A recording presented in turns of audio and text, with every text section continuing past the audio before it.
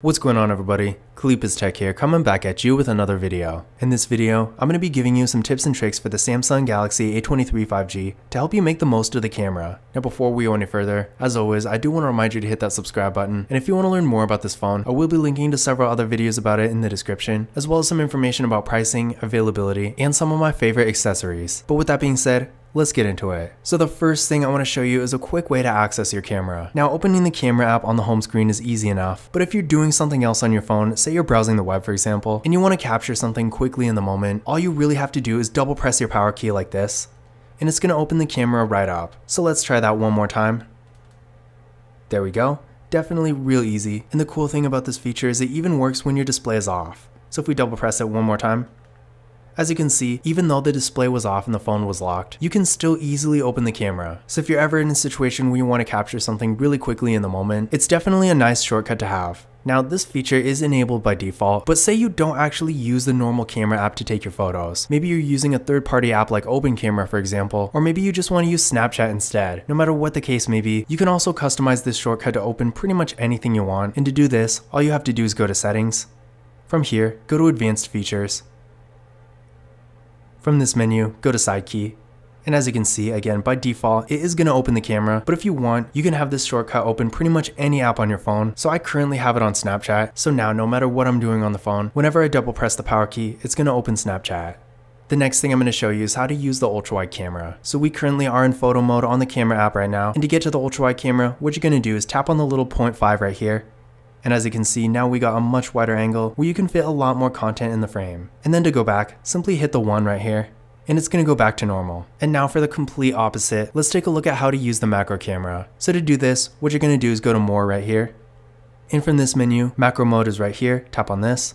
And now we are currently in macro mode, where you can get some nice close-up detailed images. Keep in mind, when you're taking macro photos, you want to be close enough for it to actually focus, otherwise everything's going to be blurry. And this also goes for when you're done with macro mode, because of course, when you're taking regular photos, you don't want that to be in macro mode. So when you're done with the close detailed images, and you want to take normal pictures again, make sure to go back to normal by hitting the back button. Now I'm going to show you how to customize your quick access menu. Now essentially, the quick access menu is right down here. By default, you're going to have portrait, photo, video, and then of course the More tab, but you can customize this. Say you're using macro mode all the time and you don't really use portrait mode. To change it up, what you're going to do is go to More, hit the plus icon right here, and now you can drag and drop whatever you want. So if you want to get rid of portrait mode, go like this, and say you want to add macro mode. There we go, and be sure to hit save when you're done.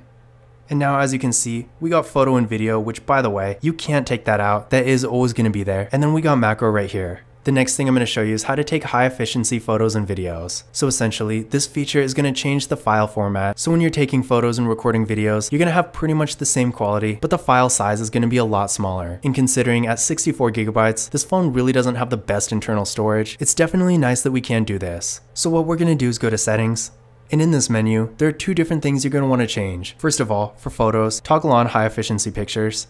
And this is going to change your photos to HEIF files. And now you're going to want to go under videos and turn on reduce file size. And with this on, instead of MP4s, your videos are going to be HEVC files. Now keep in mind, while this feature is nice to have, and in fact a lot of higher end phones actually have it on by default, these files are not always compatible with everything. So if you're using your photos and videos for a more specialized kind of thing, and compatibility is more of a concern for you, then you might not actually want to use this. But I will say from experience, I have this feature on my iPhone, so all my thumbnails end up being HEIF files, and converting them is pretty easy anyway. So I want to say for most people, you're probably not going to have any trouble using this feature. Now I'm going to show you what you can do with the volume keys. So by default, if you press either of them, it's going to take a picture or record a video, depending on the mode you're in, but we do have a couple options. So to get to these, go to Settings. From here, go to Shooting Methods.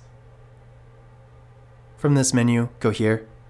And as you can see, by default, the volume keys are going to take a picture or record a video. You can also have it zoom in or out, or control the system volume. So for this example, we're going to do zoom.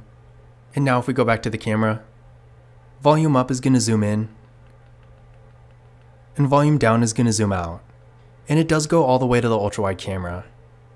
Now the next thing I'm going to show you isn't necessarily something you would do per se, but it's more an answer to something I've seen a lot of you ask about in the comments in my other videos. So in case you're wondering, you can scan QR codes with this phone, and you actually don't even need to enable any special setting to do it. In fact, if we go to settings, as you can see right here, scan QR codes is on by default. So again, you don't need to do anything special. Just simply point the camera at the QR code and it's automatically going to scan it. So definitely a real cool feature. And while you might not use it all the time, it's always going to be nice to have. Now I'm going to show you a feature called the floating shutter button. This is basically going to give you an extra shutter button. So if you're taking a picture with one hand, like a selfie for example, it's going to make things a lot easier. I actually had to use this feature myself when I was taking test photos. I never thought I was actually going to do it, but it definitely did come in handy. Now you can technically turn this on in the settings menu, but the easier way to do it is simply by dragging the shutter wherever you want like this. And as you can see, there's basically a second shutter button here. So I'm going to put it right here.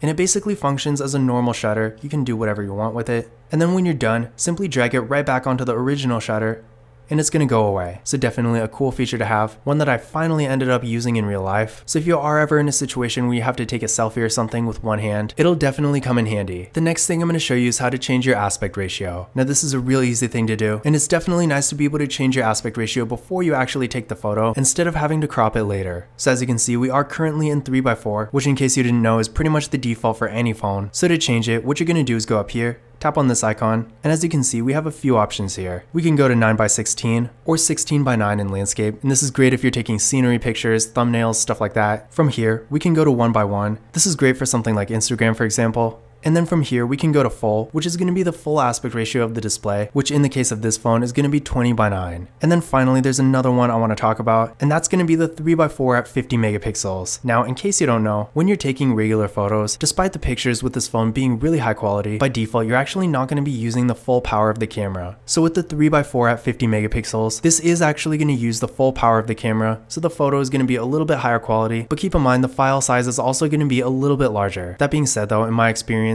the quality difference isn't really huge, and in most cases, the regular mode is going to be perfectly fine. But if you really want to, then keep in mind, this is the one aspect ratio on the phone that uses the full power of the camera. The last thing I'm going to show you is how to change your video resolution. Now, since this phone has a max recording quality of 1080p, I feel like chances are you're probably not going to want to do this, but in case you want to record a lower resolution video, maybe you're not too concerned with the quality, but you want to save some space, let's take a look at how you can do this. So first things first, go to video mode.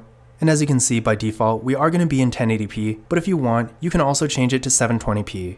But this concludes my camera tips and tricks video for the Samsung Galaxy A23 5G. Again, if you want to learn more about this phone, I will be linking to several other videos about it in the description, as well as some information about pricing, availability, and some of my favorite accessories. But that's it for this video. If you enjoyed it and found it useful, be sure to give it a thumbs up and hit that subscribe button. Don't forget to follow Khalipa's Tech on Twitter and Instagram. And as always, I will see you in the next video.